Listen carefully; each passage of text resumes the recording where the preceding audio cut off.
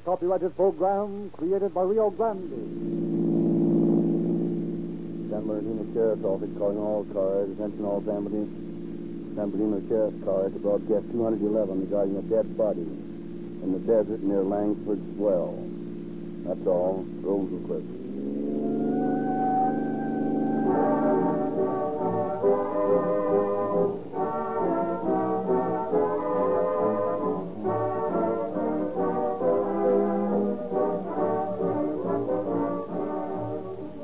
Officers of the law conduct many a secret investigation, but it is no secret as to what takes them there and brings them back with maximum speed, safety, and economy.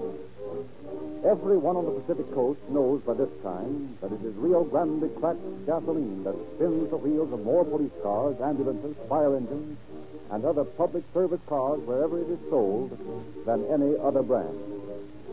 Yes, most of the drivers of emergency cars use Rio Grande cracked exclusively, but they're not the only ones. Countless thousands of motorists also have discovered that this really superior gasoline starts more quickly, delivers smoother acceleration, and more miles with greater reserve power and speed. You needn't envy your neighbor.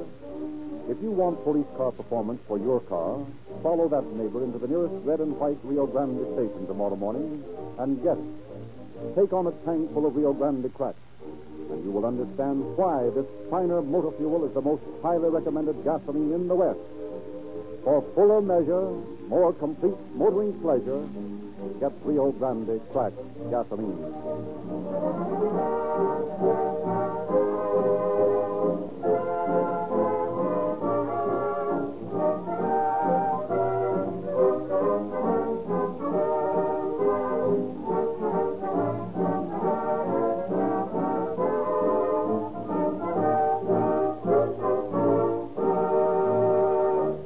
Our pleasure to present a message from the Sheriff of San Bernardino County, Emmett L. Shea.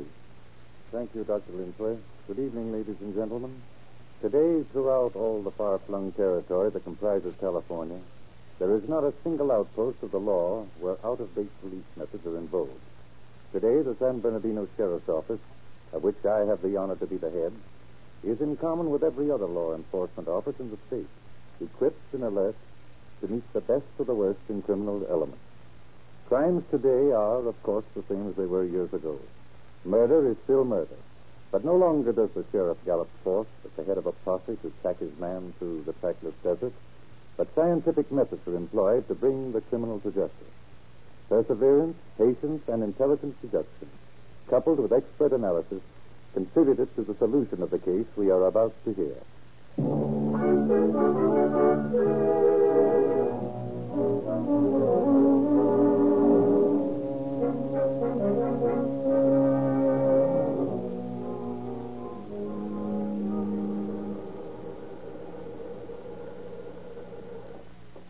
Sheriff's office. Hey, speaking. Say, Sheriff, this is Jim Lucas out at Daggett. Oh, yes, Jim. Hi. Fine. Say, Walter, a couple of kids riding on top of an old prospector's wagon came through here a little while ago and said they saw a man lying back of some mesquite bushes out close to Langford's Well. Well, that's about 25 miles northeast of where you are now, isn't it? That's right. When did they make this sign? Just a few hours ago. Scout? No, club. When? Hard to say exactly. Must be quite a spell back, though, maybe a month. Had any rains up there? No, not for a couple of months. No dust storms either. Well, that's good. You left the body there, of course. Right where it was found. Fine. I'll round up some of the boys and be right out. Oh, and Jim, you better meet us at Daggett so you can show us where the body is. All right, Walter. I'll be ready for you.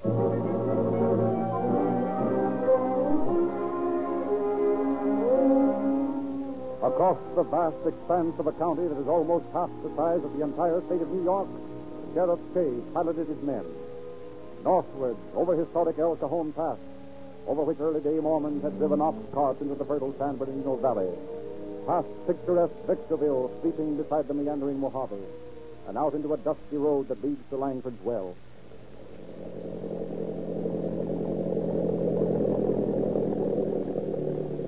Right over there, behind that second clump of bushes. Oh, yes.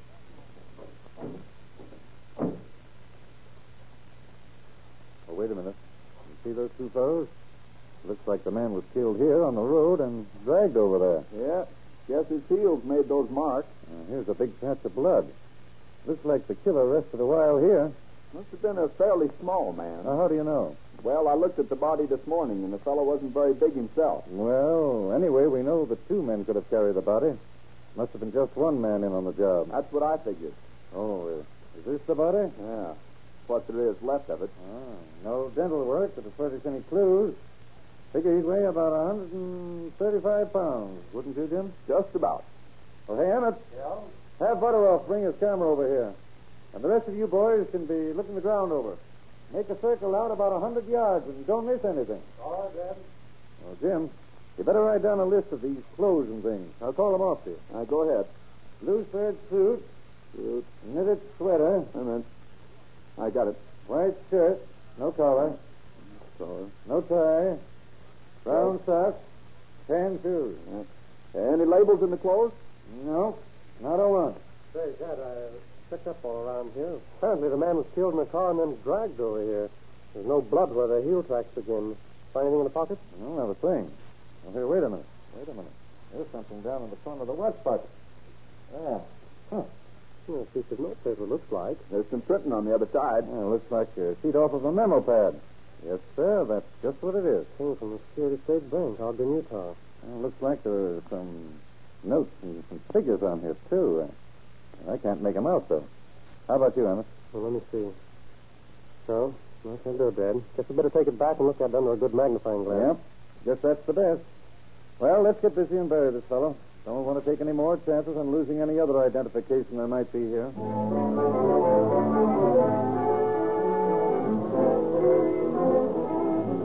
Realizing that with a month's headway, the chances of escape for the criminal were 1,000 to 1, Sheriff Kay and his men set to work to establish the identity of the victim and to tie to the slender thread of a clue the train of circumstances of his death. What have you found on that paper, Emmett? Well, besides a lot of figures I can't read, there seems to be a complete set right there on the back. Let's see. 87.79. Well, that might mean anything. That's right. But since this is a bank memo, I'd figure they meant that much money. That's a natural assumption. Yeah, but that doesn't bring us any nearer a solution of the case than we were before. I'm not so sure about that. What do you mean? I'm going up to Ogden and see what I can find out from the Security State Bank. You think they'll be able to recognize this memo sheet? Well, maybe not, but then again, they might. It's a chance. But this is the only clue we have. We might as well work on it. I know I'm not going to pass it up. Well, I wish you luck, Dad. Thanks, son. And keep an eye on things while I'm gone.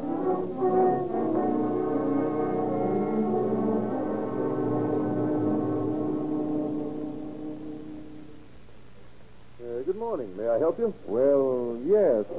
I'm looking for the president of this bank. Why, he's not here right now, going to lunch. Probably won't be back for 2 hours or so. Maybe I could help you. Well, maybe. I'm Walter Shea, sheriff of San Bernardino County down in California. Well, how do you do, Sheriff? I'm George Dye, cashier of the bank. Well, maybe you can help me with that.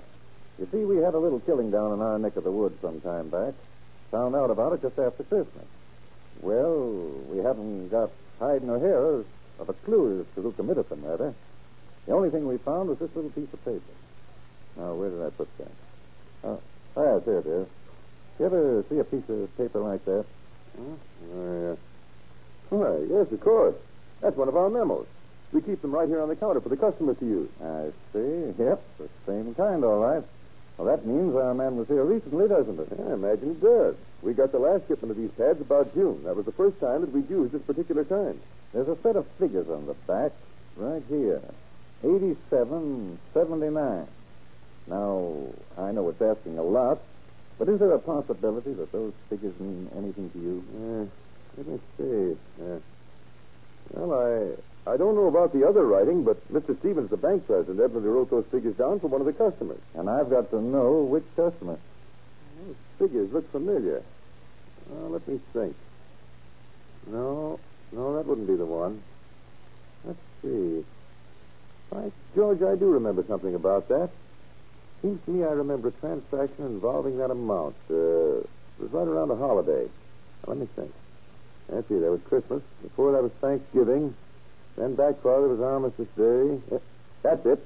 Right around the early part of November. Do you remember who the customer was? Well, he wasn't exactly a customer. You see, this man came in and Mr. Stevens took care of him. As I recall it, he had a bank account back east somewhere, and well, he wanted to transfer his funds out here. He was just passing through here. Said he'd become stranded. It was a telegraphic transfer, if I remember rightly. Do you happen to remember the name? No, not offhand, but I could check up on it. I'll tell you what it will do.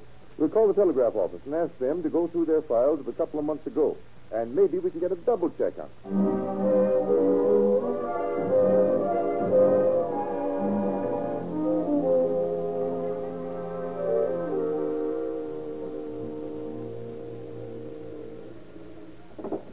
Security State Bank, Dye speaking. Yes, Lynn. We found a couple of messages about transferring funds to your bank. One was sent on November 10th. Have you got it there? Yes. Shall I read it? If you will, please. It says, Telegraph Security State Bank, Ogden, Utah, balance for my account. It's signed Wilfred Hayes. Hey, is that the name? Yes. The wire went to People's State Bank, Detroit, Michigan. We have a copy of the reply on that. It says, cannot transfer funds without passport. Anything else? Yes. Here's another wire signed with the same man, Wilfred Hayes. It says, Bank at Rock Springs, Wyoming, is sending passport. Waive identification. By all means, get money to me at once. It must have been in a hurry. All right, thanks a lot.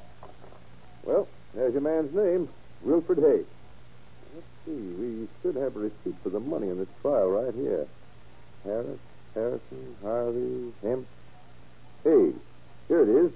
Wilfred Hayes.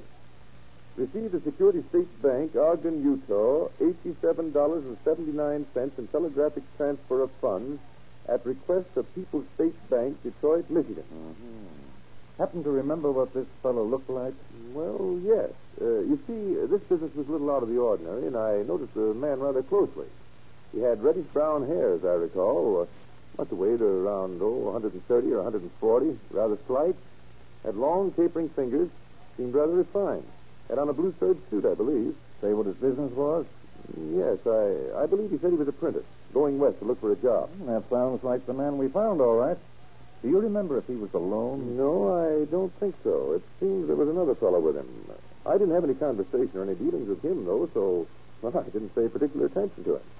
Seems like he was smooth-shaven, seemed sort of quiet and reserved. I noticed that he did pay pretty close attention when Hay mentioned some British war bonds he owned. You don't happen to know where Hay lived while he was here, do you? Well, he gave us the address of the Grand Hotel. Now, you might talk to Sheriff Pennant. He might have a line on him. Well, thanks, Dye.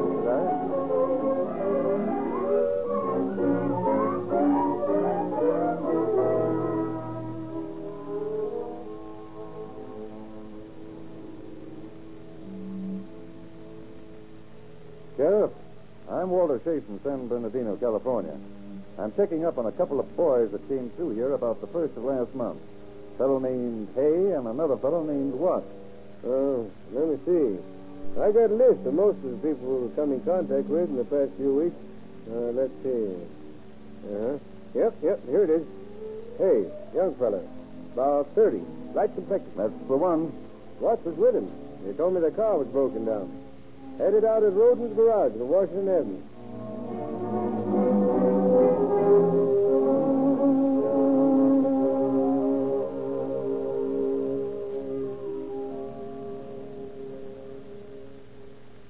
Yes, sir. What can I do for you? I'm Sheriff Chase. Oh, yes. Sheriff Pennant phoned me you were coming out. Yes. I'm checking up on a chap named Hay and another named Watt. Remember him? Yep. Besides, my book will show the job I did for him. I looked him up after Pennant phoned me. Here's the entry right here. November 9th, J.H. Watt. All right. See, you lent him $5 on the car. Yeah, he said he needed the money to buy food for wife and baby. Here's a guess. You don't have any record of a woman in this case. He wanted $25. Said he'd get it next day from Wyoming. I let him have $5 and stuck it on the bill. Well, what kind of car was it? Small Overland touring car.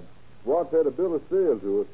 He come in again in a day or two and picked it up. Recall how this man Watts looked? Well, I'd say he was 5'9" or 10 inches tall. Guess he weighed around 160, 165 pounds, maybe a little more. Smooth shaven? Yeah, I believe he was. Light or dark? Dark.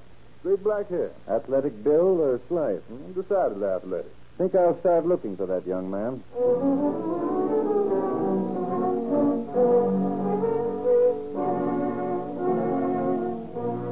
Shall we returned to his office in San Bernardino and immediately contacted Captain of Detectives Edward Fox of Detroit, asking his assistance in tracing the movements of Hay and Watts.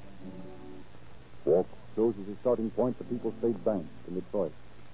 I've got a letter here from the sheriff of San Bernardino County out in California, asking for some information on a man who used to do business with his bank. His name is Hayes. Know anything about him? Yes, a great deal. We received a letter from the sheriff, too. They had us sell quite a large quantity of war bonds for him some time ago. He had a note here for about $20. He paid that off when he got the money from the bonds and opened a savings account. According to our records, he left about $100 in that account and left for California. You hear anything more about him after that? Yes. We got several telegrams about his account and finally transferred his balance of $87.79 to Ogden. Where do your records show Hay lived while he was here? Well, the address he gave us was 1368 Perry Street. I think I'll run over there and see what the landlady might know.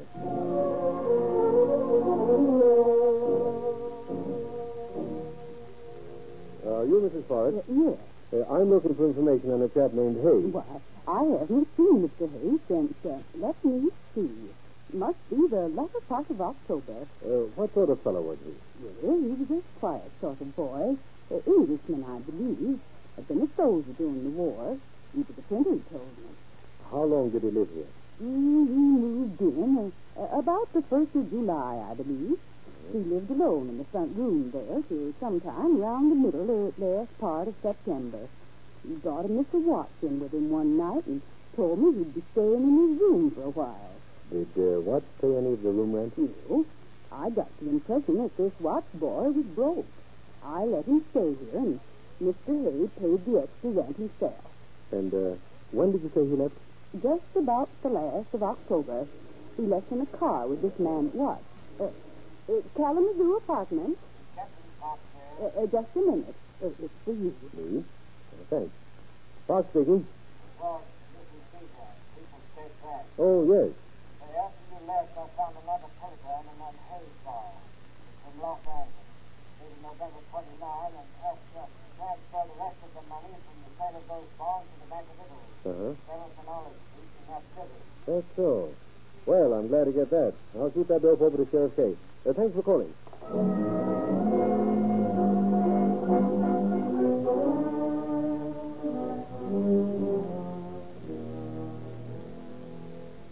Look, Emmett, I've got an idea about this case. If Hay wired at all to that Detroit bank, he would have done it from close by the bank. Let's go in here and check with the telegraph office. Okay. Well, lady, we're police officers. We're trying to check a telegram we think might have been sent from here on November the 29th of last year. Can you see if you've got a record of it? Sure. 26, 27, 8, November 29. Now, to whom was the telegram sent? People's State Bank, Detroit, Michigan. Sent by a fellow named Hay. Mm-hmm. Here we are. Mm-hmm. Transfer all funds, account Wilfred Hay. Bank of Italy, 7th and Olive, Los Angeles. Thanks, miss. That helps a lot.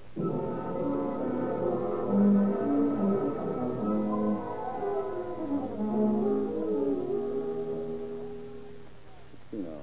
Said that name was Hay, didn't you? That's right. Well, our records show that on December 1st, one of our customers introduced to Mr. Hay, who opened an account by transferring some funds from a bank in Detroit. That's the one. How much money was there? About $1,100. So all charges been deducted. What address did he give? 1201 Layden Way. When was he in here last? Hay, I mean. I don't know. Made a $900 withdrawal on December 8th. Is that the last transaction on that account? Let me see. No, there's a check paid on the 12th. Shows the date of December 9th. It's endorsed by a man at Carruthers, north of here. Well, that would indicate that Hay was alive on December 9th, Emmett. Yes, and I don't believe it. Neither do I. That body has been out there for at least a month when we found it. Who was this customer who introduced Hay to you? A man by the name of Watts. R.W. Watts. Same address as Hay. Watts, eh? What did this Watts fellow look like? About 5 feet 9 or 10 inches tall. Weighed, I guess, around 160, 165 pounds. Smooth shaven. Straight black hair. Sort of round face.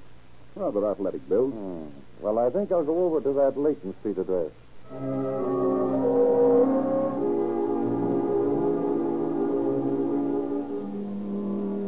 But the sheriff's check on the Layton address netted only the information that a man by the name of Watts had lived there but had left sometime in December.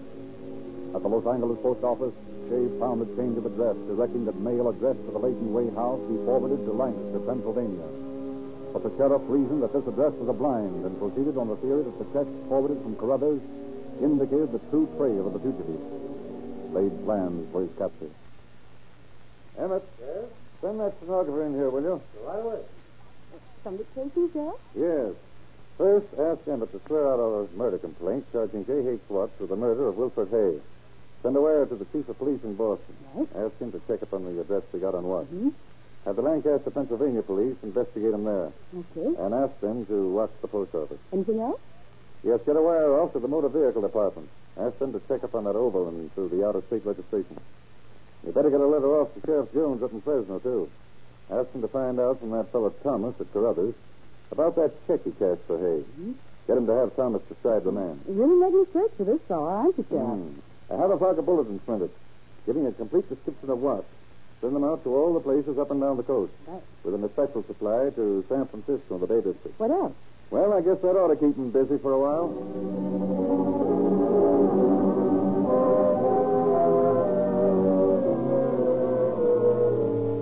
Within a few days, word came from San Francisco that a man answering Watts' description had cashed a check at a restaurant giving the name of Kreger. San Francisco officers took up the hunt in earnest. Detective Sergeants Kalmbach and Richards, on a chance stakeout, were making the rounds of the branch post offices as well as the main San Francisco office. One day, late in February, they were scanning the faces of patrons at the general delivery window when... Anything for Jim or James Kreger? How do you spell it? Kreger. James Kreger. Here's one letter. Thanks. All right, Kreger. Under arrest. Says who? We do. Police officers, you. Yeah, what's the idea? A little item of murder. San Bernardino. You're making a big mistake, mister. I haven't ever been in San Bernardino. Well, maybe not.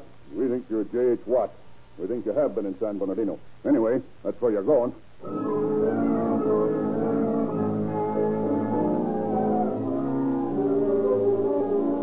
Watts was returned to San Bernardino County, and legal machinery began to turn to bring him to trial. Although he admitted his name and that he knew Wilfred Hay slightly, he stoutly maintained his innocence. On April 10th, he was brought to trial. District Attorney George Johnson presented a veritable parade of witnesses. Your name is Sellers? Yes, Clerk Sellers. You're an expert in comparing handwriting? I am. I show you samples of handwriting of the defendant Watts and of the victim Wilfred Hay. I will ask you if you've examined them. I have. And what did you find? Well, the handwriting of the man Hay is the same as that found on the hotel register in Ogden and on the telegram sent from Ogden. It is in no way similar to that of Watts. Is the handwriting of Watts similar to that found on the check marked Exhibit B and cashed in Carruthers, California on December 9th? It is. This signature on this check signed in San Francisco bearing the name Hay and the endorsement Kreger. Is it the signature of Wilfred Hay? No, it is not. It is identical with the handwriting of J.H. Watts. That's all. Mrs. Stillaway? Mrs. Stillaway, you were employed by the Western Union Telegraph Company? Yes. At Arlington 7th in Los Angeles. Do you recognize the defendant, Watts? Yes, sir. He is the man who sent the telegram to the Detroit Bank. Thank you. That's all. Dr. Levin. Dr. Levin, you made spectrographic and microscopic tests of sand taken from the scene where the body of Wilfred Hay was found? Yes, I did.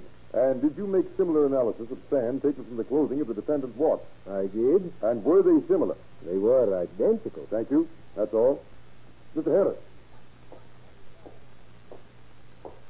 Mr. Harris, will you tell the court and jury just what happened in relation to the defendant now on trial on the evening of November 24th last? Well, I was on my way to Las Vegas to look at some mining property I have up there. My car broke down on the road about 20 miles west of Vegas. I stopped off at Silver Lake. A friend of mine lives there, runs a garage. I took care of his garage for him that night. Did you see the defendant on that night? Yes, sir. That evening, he walked into the garage and said he was out of gasoline. And stalled down the road a ways. I walked part of the way down the road with him. Did he have a companion in the car with him? Yes, sir. I saw a man in the car that answered the description the officers gave of this man, Hay. Did Watts say anything about this man? Well, he said, I'm riding with a dead one. Did you give any reason for this remark? No, sir. But you are sure that the defendant was in the company of a man who answered Hay's description on the night of November 24th, and that this was at Silver Lake? Yes, sir, I am. Thank you. R.W. Watts, Mr. Watts, is the defendant J.H. Watts related to you? Yes. He's my brother. Did you at any time introduce your brother to any official of the Bank of Italy in Los Angeles? Yes. In December, my brother came to Los Angeles. He said he was driving his own car and wanted to cash some drafts on a bank back east. I introduced him to the bank, guaranteed his signature. What name did he use in opening this account? He used the name of Wilfred Hay. What reason did he give for using that name? He said he'd had some trouble back east, domestic trouble, and wanted to use another name. Mr. Watts, what is your address at this time? San Quentin Penitentiary. And what is the reason for you being there? I was convicted in Los Angeles of grand larceny in connection with my brother's bank account. Thank you, Mr. Watts. That is all. Sheriff Shea. You are Walter Shea, Sheriff of San Bernardino County? I am. Have you seen the body of the man identified as Wilfred Hay? I have. Upon what do you base your identification of this man? By a comparison of the handwriting on the sheet of memorandum paper found on the victim's body with specimens of his known writing. What other means? By a comparison of the victim's description as furnished by witnesses who knew him with that of the dead man.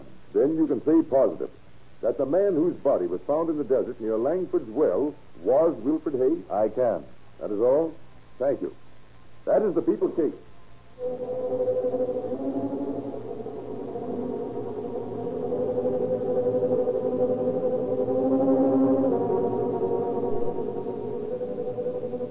We, the jury, find the defendant, J.H. Watts, guilty of murder in the first degree.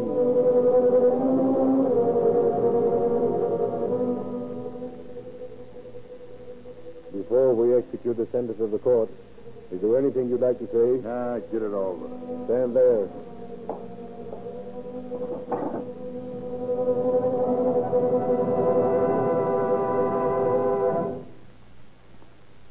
Rio Grande Cracked is not a special privileged gasoline. It is the specified choice of the officials of 30 leading cities and counties throughout California and is used exclusively to power their emergency cars. The very same Rio Grande Cracked gasoline is available to every motorist in California. The same finer motor fuel that sped police cars and other public service equipment over 55 million miles of California highways through all the hardships and weather changes of a single year has won the loyalty and patronage of thousands of thinking motorists. I feel confident that Rio Grande Cracked will win your approval, too, when you give it a trial. The same Rio Grande tank trucks you see pull into the garages of your police and fire departments serve the red and white Rio Grande station in your neighborhood with the same Rio Grande Cracked gasoline used to power emergency public service cars. That's why you, too, will begin getting police car performance for your car when you wheel in tomorrow morning and ask the friendly Rio Grande dealer for a tank full of Rio Grande Cracked, the gasoline preferred by officials for emergency cars, the gasoline preferred by a great army of motorists for all emergencies.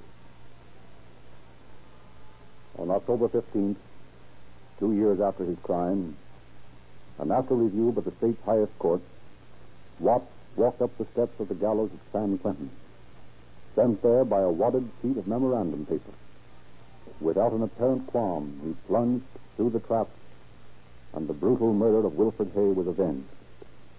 Today, this case is referred to as an outstanding one, covering the law of circumstantial evidence.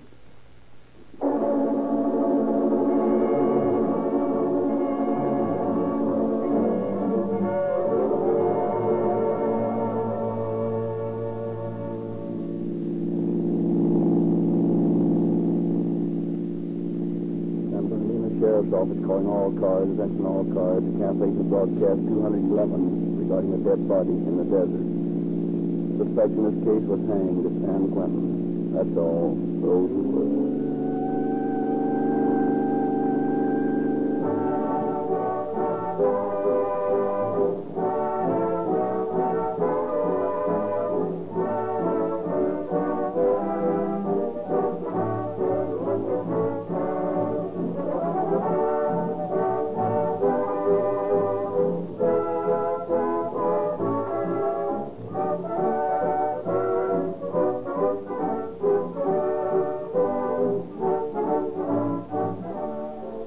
This is your narrator, Frederick Lindsley, bidding you good night for Rio Grande.